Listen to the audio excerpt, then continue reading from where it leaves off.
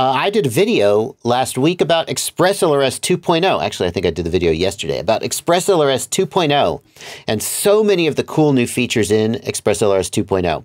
And Blunty, one of them was that you can flash your receiver and your module over Wi-Fi.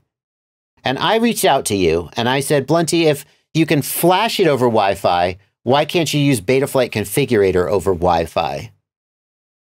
Yeah. Yeah. And it turns out that you were psychically reading the mind of Alessandro and Captain Bry, who are working on this project. Yeah, this is pretty cool, man. So basically, this is exactly what you would expect is kind of the evolution, which is that now you just power on your quad, your RX goes into Wi-Fi mode, and you can connect to it in Betaflight. You can see here, yeah, the configurator is pointing to an IP address instead of to a COM port, right? So your Wi-Fi, so your receiver gets on your Wi-Fi network using credentials you put into it. Betaflight finds it, and then you just configure over Wi-Fi. Sure, why not? It's pretty badass. It's pretty badass. It's pretty badass, man. Yeah. That's a little slow, I think, in the image, but they're working on, it's obviously beta right now. They're working on the speeds and stuff.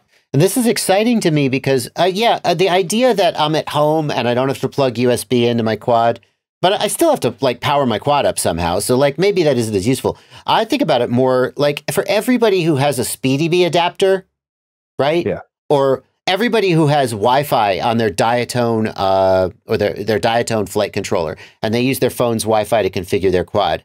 Well, if you have ExpressLRS, every single quad that you've got will be configurable over Wi-Fi from your phone with the SpeedyB app or something like it, presumably. Yeah. That's so cool. Yeah. And such a great, it's another one of those things that's just like, why doesn't every, why don't they all do this? Well, they don't, I mean, do Crossfire receivers have Wi-Fi built in? I don't think they do. I don't think so, actually. You're right. Yeah.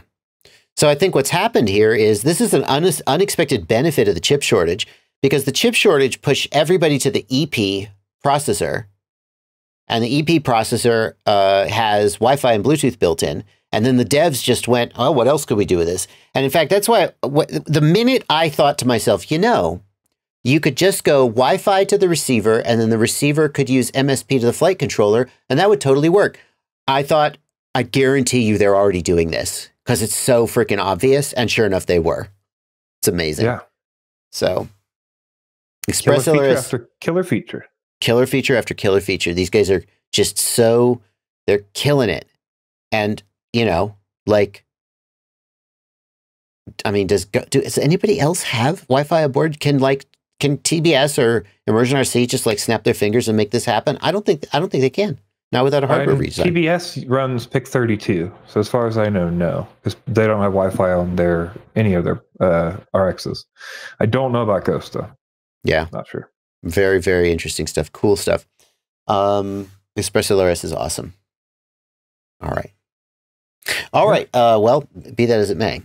I'm sure you'll hear more about some of that stuff pretty soon, because they're not stopping there. There's going to be more fun stuff going on with Wi-Fi and ExpressLRS. I mean, eventually they have to run out of ideas. Eventually. Quick Flash says MSP is a pain in the ass, though. It'd be nice if they came out with a replacement. MSP is so ingrained. So many things use MSP. DJI, Canvas mode with HD0, the configurator.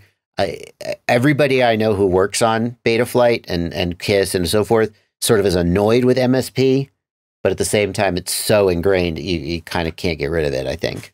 But what do I know? I'm not a dev. Dominic Clifton also agrees MSP must die. Dominic Clifton, you've been around for a long time. What are the chances of MSP actually being replaced, though? I think Canvas mode isn't MSP. Oh, that's interesting. Canvas mode doesn't use MSP? I don't know. I know there's MSP DisplayPort, but maybe Canvas is different than MSP DisplayPort. Oh, my bad. I didn't realize that. I thought it still used MSP behind the scenes.